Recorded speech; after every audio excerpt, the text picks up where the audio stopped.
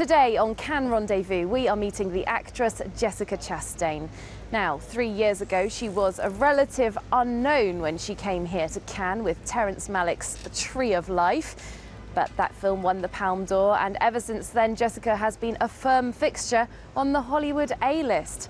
Now she's back at the festival with a film called The Disappearance of Eleanor Rigby, which is playing in the Un Certain Regard sidebar competition. It is a true passion project for Jessica, who not only stars but is also listed as co-producer. I went to catch up with her alongside co-star Jess Weixler and writer-director Ned Benson.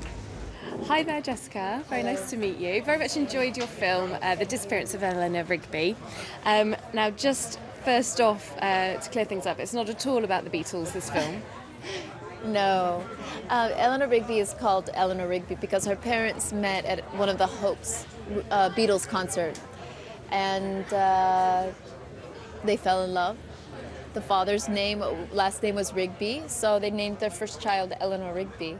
They have a beautiful, lovely relationship, and Eleanor is the product of that. It's actually a very sad film. Yeah. It's about a married couple in their 30s. They're grieving for the loss of a child. How do you prepare for a role that's so difficult, so sensitive? I read a lot when I'm preparing for a role like this. I read a lot of interviews about women who had lost children. I read some short stories in the New Yorker that Ned had given me. And one recurring theme I found with women was the idea of reinvention, like from the phoenix ashes, from the ashes the phoenix rises. There's this idea of rebirth or wanting to start again. And that definitely related to Eleanor for me. And this film is about a very difficult and sensitive subject, and you are playing her sister. How does one prepare for this kind of role? While we were preparing this, it was fascinating because I was trying to gain weight for the role because I wanted her to be kind of the dumpy loser younger sister that still lived at home and worked in a library, and she was getting more depressed and wanted to look gaunt, so she was like juice fasting while I was like eating as much ice cream and pasta as I possibly could. So it was fascinating for us prepping because she was like becoming so frustrated with like coming in the house because we were rooming together while we were shooting and have been roommates at several different points in our life along the way. Well, originally I had wanted to write a love story, but more about relationships and the hardships we go through in relationships and how that affects the relationship, and ultimately how people can cope in completely different ways while going through the same thing, and ultimately that can drive them apart. But the crazy thing is that they're the only two people that had to experience this thing, so they're the only two people who have the appropriate language for it and the appropriate experience. So I think it's about two people who lose each other and then have to realize that they're the only two people who can understand each other and what they went through. And as a up-and-coming independent filmmaker, how much of a difference did it make having the star power of the name Jessica Chastain behind this? Well, I mean, once her career took off, it helped the film enormously. I mean, it got us attention, and it got us traction, and all of a sudden we were gathering this whole beautiful collaboration around us, and yeah, it was obviously really helpful. I mean, she's an amazing collaborator as an actor, but also as a friend and as a producer. So you mentioned at the Cannes premiere that you've been involved with the crew of this film for a very long time. They're friends, in fact. Tell us how that came about, your involvement. We've all known each other for over 10 years. Jess Weixler and I have known each other for 15 years. We went to Juilliard together.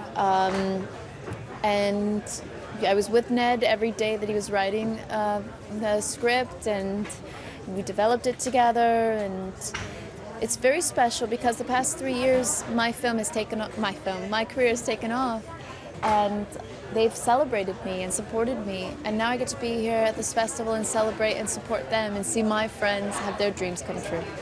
And this film originally screened as a two-parter. That was how it was conceived.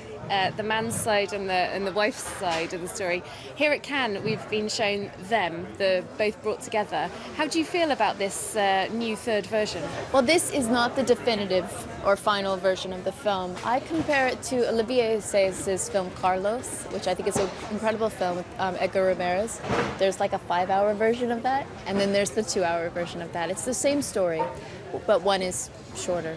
I'm the cinephile who loves the 5-hour version. So we have that with, it's not 5 hours, it's 3. We have him and her, and then we also have them.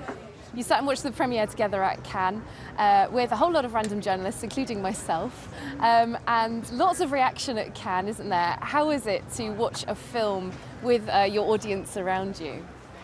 It's a beautiful feeling because you make something to give it away, to share it. You definitely don't want to. It's just nice to see if it reaches other people because you know it matters to you, and it's nice when other people get it or they relate to it. And you're, of course, not a stranger to Cannes at all. We could all remember you coming here in 2011 with Tree of Life, which won the Palme d'Or. Yes. How was that experience for you? It was incredible. It was 3 years ago. I was here with Tree of Life and with Take Shelter, which won the Grand Prix at Critics Week. And it was the beginning of my career because that was a huge festival for me. And it started, you know, what has become the best 3 years of my career.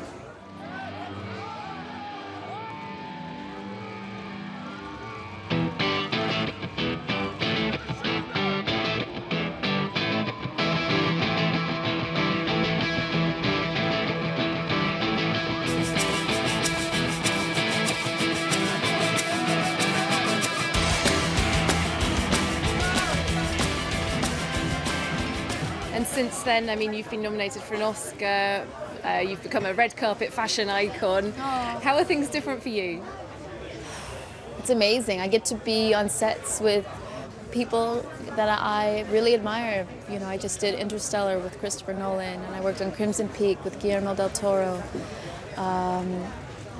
It's incredible. You do still tread the boards in theatre, don't you? Some people might be tempted to just take the big movie checks. Theatre's quite a lot of hard work, isn't it? Yeah. Why do you keep doing theatre? Well, I started in theatre. I went to Juilliard, I studied theatre. I'll always go back. I think it's important to continue to challenge yourself. Okay, well, I wish you a very good festival. Thank you very much. And thanks very much for talking to us. Oh, it was my pleasure. It's been really nice. It's too good.